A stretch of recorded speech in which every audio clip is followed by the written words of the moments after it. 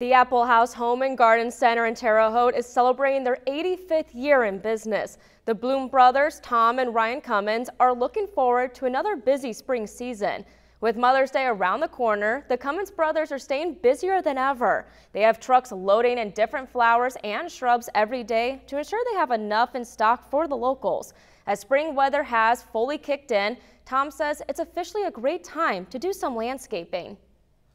We're back to spring, and I think spring's here to stay, and people have responded overwhelmingly. We have been extremely busy this past week, and next week being Mother's Day is generally our busiest week of the year. After 42 years of partnership, the Cummins brothers are definitely keeping Terre Haute green for the spring.